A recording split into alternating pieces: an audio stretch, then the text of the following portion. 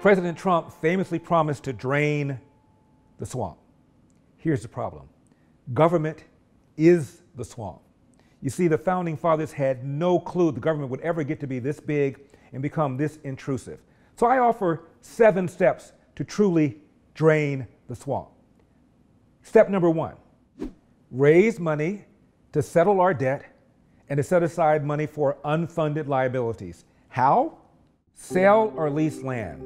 The federal government owns about 700 million acres, more than 1/4 of all the land in the country. The proceeds from sales, mortgages, leases will fund our current and near-term liabilities, and with other changes, will completely eliminate our debt. Sell or contract out government enterprises, including but not limited to Amtrak, the Tennessee Valley Authority, Hoover and Bonneville dams, the operation of the post office, and government-run nuclear and other power plants. End of quote. Number 2, reduce the size and scope of government. Eliminate, privatize, outsource, or sell/lease many federal activities.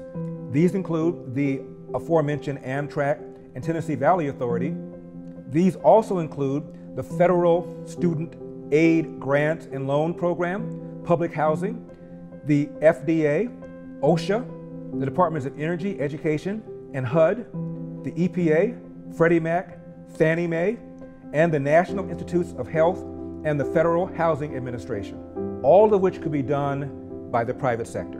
Repeal laws that violate the principles of federalism, such as wage and hour laws, federal minimum wage, the Clean Air Act, the Americans with Disability Act, equal pay laws, the Davis-Bacon Act, mandating prevailing union wages for those working under federal contracts, and all federal anti-discrimination laws that apply to the private sector. Reform the 3 major entitlements: Social Security, Medicare, and Medicaid. Grandfather workers 55 years of age or older into existing Social Security, Medicare, and Medicaid plans. Offer those under 55 the option of setting up private savings accounts in lieu of the current Social Security system. To replace Medicare, offer those under 55 the option of putting away tax-free money into a health savings account.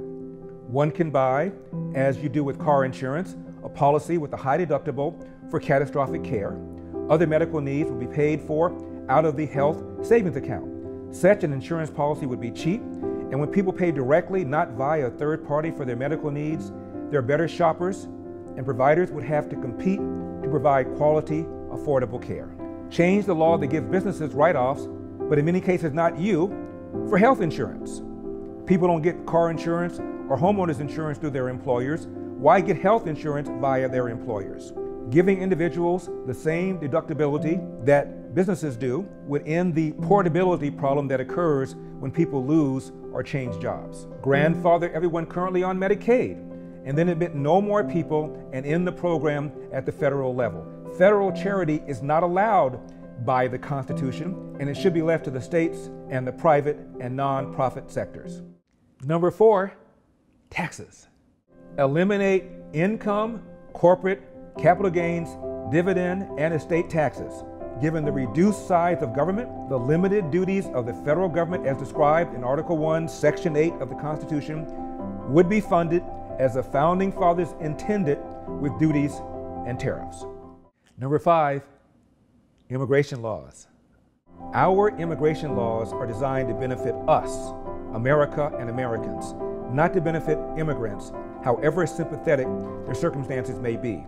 Harvard economist George Borjas has done more work on the impact of legal and illegal immigration maybe than anyone else. And he says there's no question that illegal immigration hurts urban unskilled workers. If we want a bigger economic pie because of immigration, some people lose, mainly the workers, and some people gain, mainly the employers. The immigrants gain a lot too. So to choose an immigration policy, you're really making a decision about how much you care about natives as compared to immigrants, and how much you care about this particular group of natives versus that particular group of natives. The Commission has concluded that a properly regulated system of legal immigration is in the national interest of the United States. The Commission recommends significant redefinition of priorities and reallocation of admission numbers to fulfill more effectively the objectives of our immigration system. Now, to be specific, the immigration recommends a tripartite immigration policy that permits the entry of nuclear family members, professional and skilled workers, and refugees. We propose core immigration levels of 550,000 per year. The Commission emphasizes nuclear family. We recommend as a priority the closest family members, spouses and minor children of citizens, of legal immigrants, and parents of citizens are admitted as expeditiously as possible. I urge the Congress to adopt tough policies needed to verify employment authorization. What the Commission is concerned about are the unskilled workers in our society in an age in which unskilled workers have far too few opportunities open to them. When immigrants are less well educated and less skilled, they may pose economic hardships for the most vulnerable of Americans, particularly those who are unemployed or underemployed. And the Commission sees no justification to the continued entry of unskilled foreign workers unless the rationale for their admission otherwise serves a significant national interest, as does the admission of nuclear family members and refugees. One more note about immigration. Why is it that if you come to America illegally, have a child, that child becomes an American citizen? This country has been good to illegal immigrants. You have been giving jobs, houses, tax money, free tax money, welfare, Social Security. They open up business for you guys, etc. I don't know of any illegal aliens who have been hung from a tree. I don't know any of them illegal aliens who have dogs been sick on. So that's very offensive for you to sit up here and allow these people to say that and get away with it, thinking people are going to feel sorry for them. That's very offensive. Okay? Do the right thing. My people get 3 strikes. I have a nephew in jail now, 22 years for something he didn't do. My people commit a crime, they go to jail. Your people commit a crime, they get amnesty. We should amend the Constitution to deny citizenship to children of illegal aliens. America, unlike most other industrial nations, grants citizenship to children of illegal aliens simply because they were born on American soil. The 14th Amendment has been interpreted 3 times by our Supreme Court to say that if you were born in the United States, even if you were here in a legal status, if your parents were here in a legal status, you're automatically entitled to citizenship. There are a lot of people who come to this country for the very purpose of having a child. Some break our law by coming across the border in our border states to go to American hospitals to have a child, so that child will become a citizen, having an anchor to the country. There are other people, rich people mainly from the Mideast and Asia, who come to America on tourist visas for the purpose of having a child in an American resort with a hospital to gain citizenship.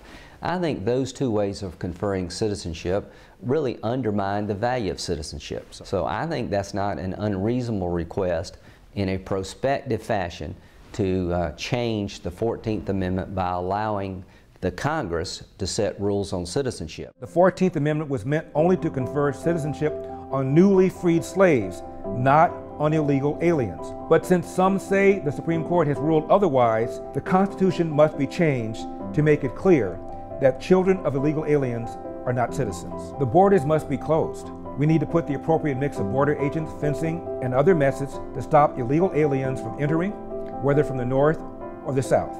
Mandate E-Verify for all workers. We should require all illegal aliens to register with the feds and deport those convicted of serious crimes beyond illegal entry and beyond using fraudulent documents to obtain work. But they should not get citizenship. Number 6, Article 1, Section 8 of the Constitution restricts the government, as mentioned earlier, to a handful of duties and responsibilities. Everything else should be eliminated.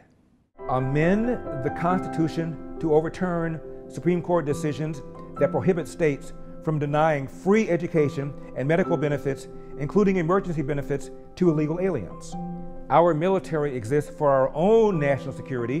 Europe and Japan can and should defend themselves, end all non-defense foreign aid, including contributions to the International Monetary Fund and to the World Bank. Finally, number 7, pass an amendment to the Constitution that restricts government spending to a fixed percentage of GDP. I would propose something like 10%. Most people want it higher, but I think 10% is more than enough, with exceptions for war and for natural disasters. Finally, this president warned us about what happens when you have a costly, intrusive, inefficient federal government. You know, there's a 10-year delay in the Soviet Union of delivery of an automobile. And you go through quite a process when you're ready to buy, and then you put up the money in advance. This man, he laid down his money, and then the fellow that was in charge said to him, "Okay, come back in 10 years and get your car." And he said, "Morning or afternoon?"